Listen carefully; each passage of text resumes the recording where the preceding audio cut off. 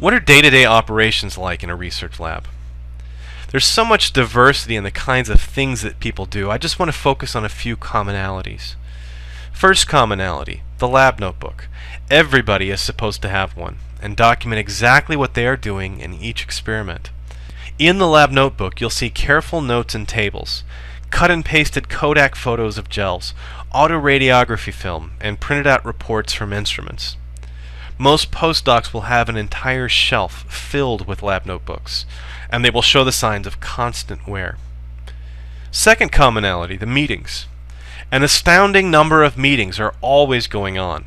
Departmental meetings, lab meetings, journal clubs, human resources meetings, phone conferences with collaborators, academic meetings, focus groups, training sessions on new equipment, invited speakers on scientific topics, students defending their dissertations, and my least favorite, institutional review board meetings for animal and human subject research.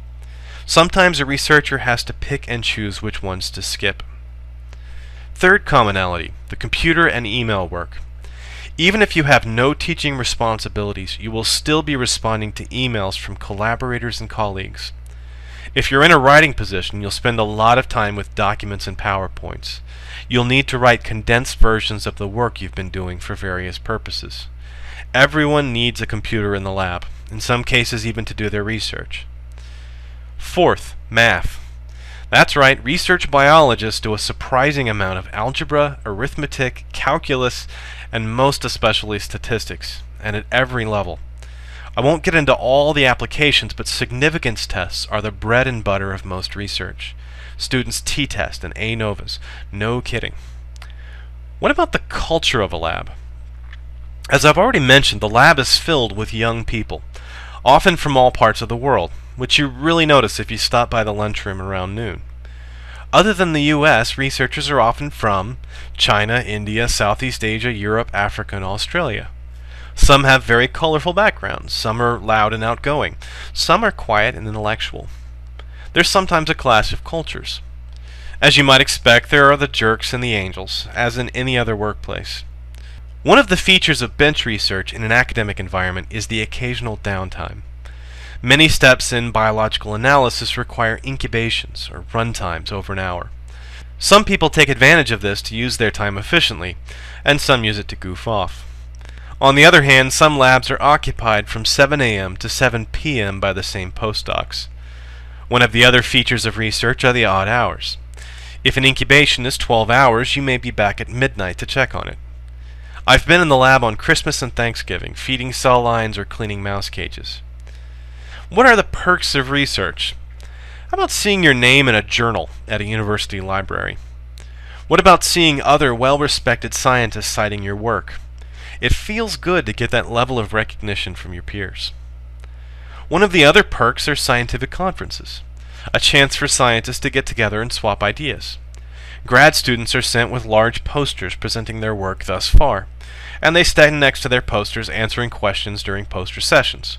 After hours, a large crowd of overeducated scientists hit the town. These kinds of experiences lead to a sense of community in the academic research world. Another perk is the constant mental challenge. This is one job where you don't get paid to be mindless. Your ability to think critically will be used every day. This sharpens your thinking to a razor's edge. Research can give you a rush you won't find in most other jobs. It's the pure thrill of discovery, of being the only person in the world who has the understanding that you do. It takes a long time for the first payoff, but once you get your eureka moment, it's hard to think about any other career. No one goes into it for the money. They do it for the joy of learning, teaching, and discovering. There's also a wonderful sense of being part of something important, vital to our continued existence as a culture, something noble and immortal. The human quest for knowledge about the natural world. The practical advantages are rewarding too. I've worked in cancer centers where the lab was situated in a patient area.